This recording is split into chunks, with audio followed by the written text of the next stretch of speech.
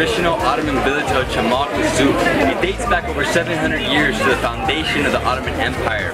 At the moment, 270 timbered houses survive from that period.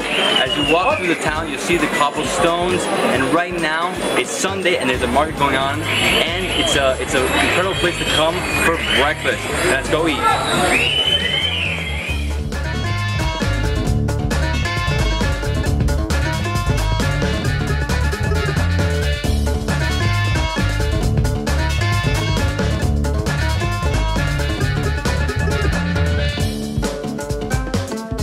So here we are having a traditional Turkish breakfast at Davidsbeenhere.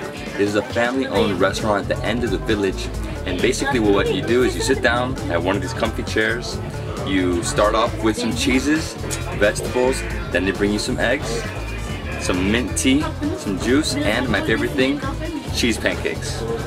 These things are delicious and addictive.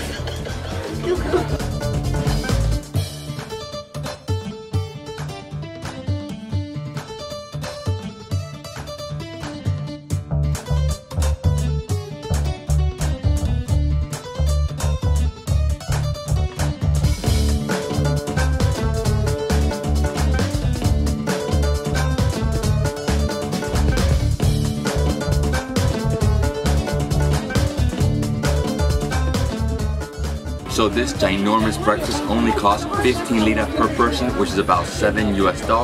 It's something you have to do when you're in Bursa. It's only about 20-25 minute drive from the city center. Cheers.